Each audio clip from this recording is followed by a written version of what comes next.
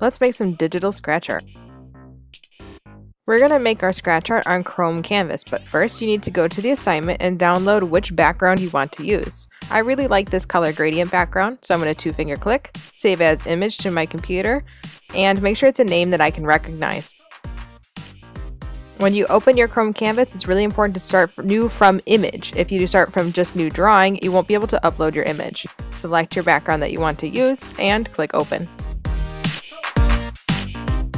If you open the Layers tab, you'll see that you have your background as the bottom layer and a new layer on top. Perfect. Go ahead and select that marker tool and change its color to whatever you want it to be. Black works best.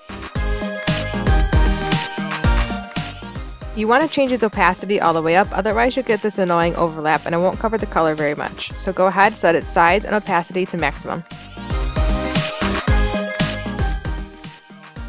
Go ahead and color the whole space with your finger or your trackpad. Make sure you leave no spot uncovered with the black.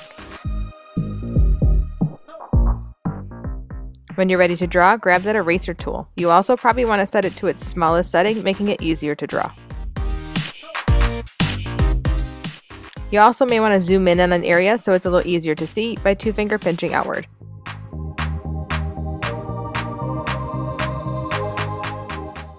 Now begin drawing with your eraser. The eraser gets rid of the black, revealing the colors underneath, just like scratch art.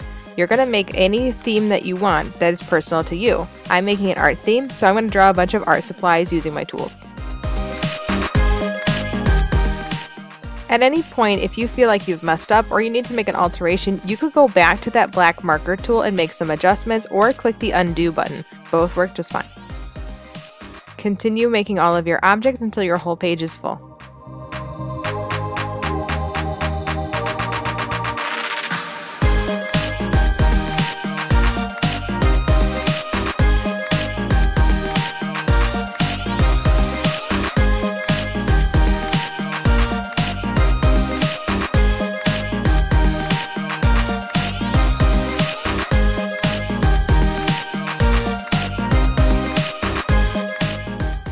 When you're ready to save, go to the 3 dots in the corner, click Save as Image, and you're good to go. Make sure you add it to your slide and click Turn In.